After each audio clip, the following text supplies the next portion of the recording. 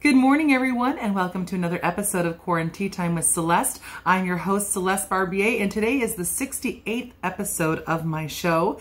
You know, there's a lot going on in the world right now. I try to stick to the positive news, but because of all that's going on today, I am drinking some positive energy tea because I feel like I need a big, healthy dose of positive energy to get this day started.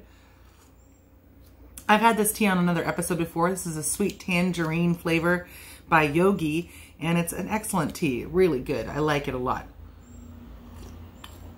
I tend to like citrus a lot, and it's very invigorating and wakes me up. I love the smell of citrus, and I love, the smell of this tea alone. So good. Super good. Okay, so for birthdays today, we are celebrating Bob Hope's birthday. He was born in the year 1903. Isn't that crazy? I mean, he was just such an iconic figure throughout the 20th century. And he said, "I have seen what a laugh can do. It can transform almost unbearable tears into something bearable, even hopeful." So in the midst of crisis, in the midst of all the stuff that's going on in the world, hopefully you can find some laughter, you can find some humor, you can find some fun.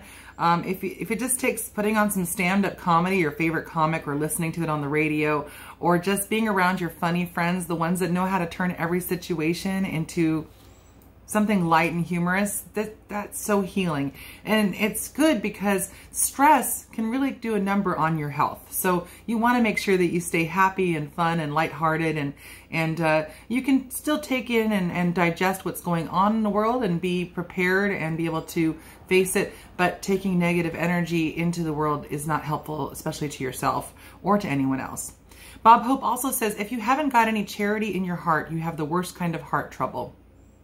There we go. Kindness, charity, compassion. Those are the key factors that we need to remember to share in our experience as human beings.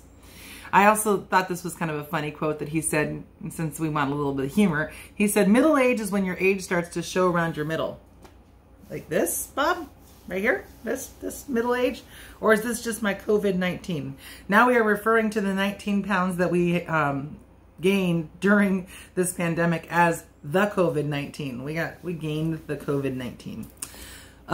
Trying to be good. I've been going on my little fasting, trying to do tea and water and bone broth and anyway.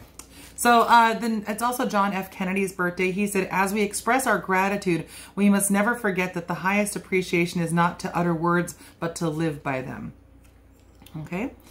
That is definitely something you can take to heart. And it is also Danny Elfman's birthday. You might know him as the guy from Oingo Boingo. And he also is the composer for most of, I think all of Tim Burton's films, honestly. He does a lot of haunting, spooky stuff. He's great.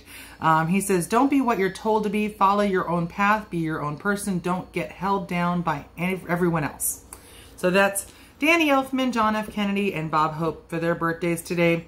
It is also National Paperclip Day, not Operation Paperclip. We're just talking about the stuff that holds your papers together. Literally, paperclips have a day. Paperclips have a day. Sometimes I'm just shocked by what these national days, what kinds there are. It is also randomly National Coq Au Vin Day. So Coq Au Vin is a chicken dish. If you didn't know, it has wine and mushrooms and like shallots or something in it. But anyway, it is National Coq Au Vin Day. So if you want to look up that recipe, that might be something to serve up for dinner. All you need is some chicken and mushrooms and wine. Most of you guys have that unless you're vegans and don't have chicken in your house.